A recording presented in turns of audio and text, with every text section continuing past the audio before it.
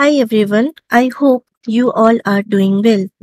Today, I want to share with you how to implement error propagation in Mule 4. Say you have an app 1 which calls app 2 and for some use case you want to return from app 1 the same error that occurred in app 2. Let's see how you can do that. Let's work with three scenarios. Scenario 1. App 1 sends a request to App 2 with one field in request body as success true. App receives the request and performs two checks. Request body is not empty and value for success parameter in request is true. If both checks are successful, it returns a success response back to app 1 and app 1 returns a success response back to the user. In this scenario, it is a happy path. Now let's see what happens for a error scenario where we do not want to propagate the error that is returned from app 2 to the user. Scenario 2, app 1 sends a request to app 2 with success indicator as false. Now app 2 receives request, performs two checks. Request payload is not empty. Value for success parameter in request is true. In this case, check 2 fails. App 2 returns 422 error and app 1 returns 500 error back to the user. So, this is a default scenario where if any component in the Mule application fails, it returns a 500 error. Now let's see a scenario where we are propagating the exact error that is returned by app 2. So in this scenario, app 1 sends a request to app 2 with empty request body. App 2 receives the request and performs its two checks. Request body is not empty and value for success parameter in request is true. In this case, check 1 fails. App 2 returns a 400 error back to app 1. Now, app 1 also returns the same 400 error back to user. Now, this is what we are calling error propagation, where the error that occurred in app 2 is propagated exactly back to the user by app 1. Now, how do we do that in Mulesoft? Let's check. Now, we have two applications, app 1 and app 2. If we check app 1, in app 1 we are having a listener that listens to /app1 and which calls app 2, which is deployed in localhost 8082 app 12. We have two error handlers and when we want to propagate an error 400, that would be HTTP bad request. So we are handling for that error and we are assigning error message payload as the payload to be returned. That means we are extracting the error payload that has been returned by app 2 and sending that same as a response payload of app 1. And for variable HTTP status, we are fetching the status code of app 2 from the error object in the path error message attribute status code. Now this is set to HTTP status. Why we are setting this to HTTP status? Because we have configured our listener response to listen to the status code that is contained in the variable HTTP status. Now if you see app 2 receives request at 8082 app2, and it does two checks. One check is to check that the payload is not empty. If it is empty, it returns this error, and the second check is to check that the payload.success is set to true. Now, in both cases, the default error would be validation invalid boolean. But to uniquely identify which error occurred, we mapped it to something that is identifiable for us, like app to empty payload in case the payload is empty, and the second one is mapped to app to prerequisites failed to identify which error has occurred. If both the validation passes, then we get a success with the timestamp as the response. Now, app to empty payload. What is the payload that we are setting? We are setting the we are extracting the namespace and identifier from the error object, which would be app to empty payload, and we are setting the cause to be empty payload. For app to prerequisite failed, we are setting it as unprocessable entity, and we are setting the cause as success indicator is false. In this case, we set 422 as the return type or error of this one, and this one is set to 400. And here also you see it is set to HTTP status because we have configured our listener to listen to the status that is set in this variable HTTP status.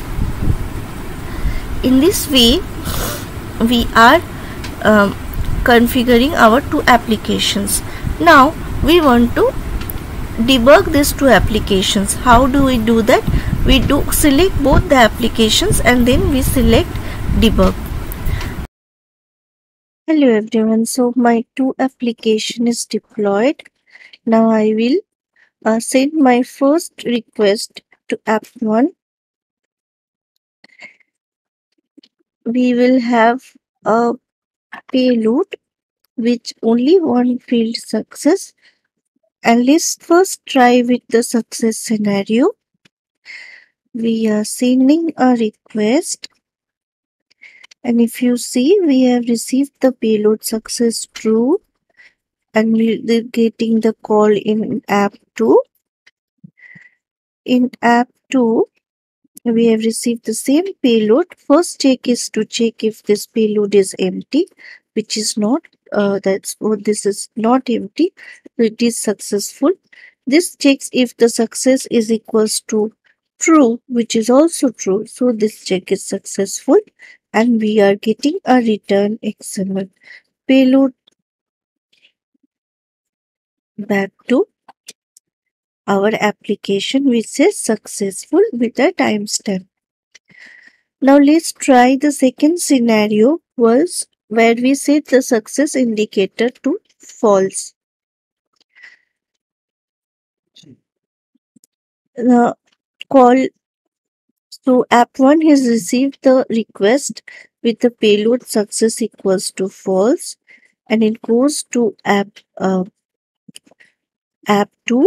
and app2 is doing the first check to check if the payload is not empty, which is correct, and the second check is to check if the success is set to true, which is not in this case, so it is failing because our payloader success equals to false. Now it goes to this handler app2 prerequisite failed.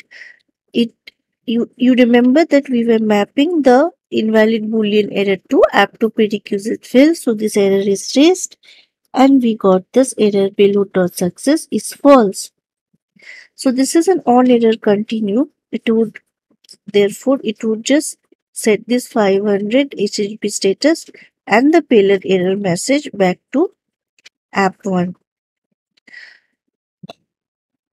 As we are using the HTTP status to set the status code, therefore it is still setting 500 error. So if you move here, you will see we have a 500 error where our app2 resulted in a status code error of 422, and as 422 is not recognized, so mule unknown error is being set, and we are getting a 500 error, that is user is getting 500 from app1. Now what we want to do is the third scenario where we give a empty payload and user should get back a 400 from app1. So first we go to app2 and we see that first check if payload is not empty. So the first check payload is not empty fails because the payload is null, and therefore it goes to 400 and it says a error message.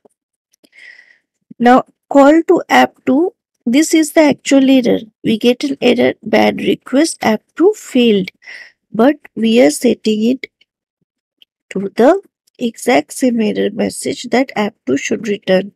So you will see we got app2 empty payload. So this was the error that we were raising in app2. Exactly same result you get in app1. So to verify here, we will set the request to app2 with empty payload and we will see what it returns.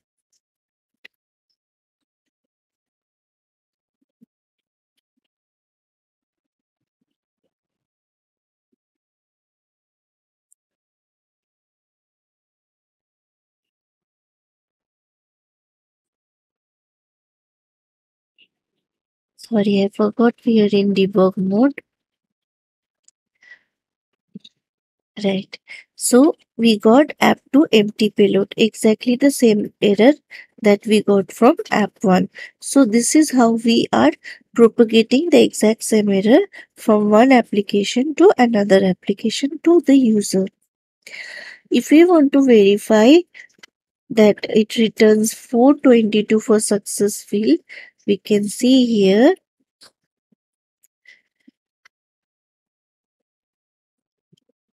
We'll see we got 422 unprocessable entity as the error saying the success indicator is false from app2. But when we send the same request to app1 from app1 to app2, the propagation will not happen because we have not uh, created it like that. So it will get a 500 error instead.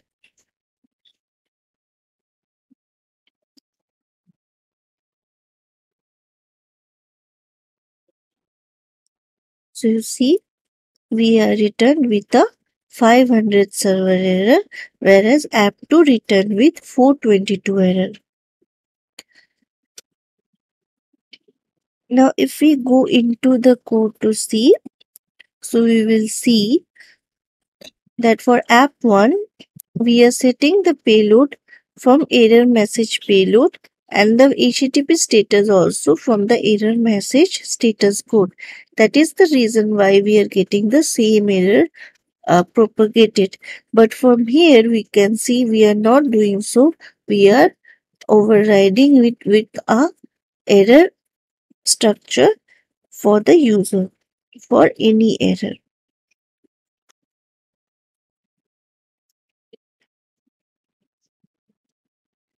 Error propagation can also be done for, as I said, by setting the success validator here so that we can get the attribute and payload directly from the payload mule message. But if it is done from here, we have to extract it from the error object of mule. That's it, guys. Please like and share if you like this video. Subscribe to my channel for more such contents. Don't forget to comment down below. Happy learning!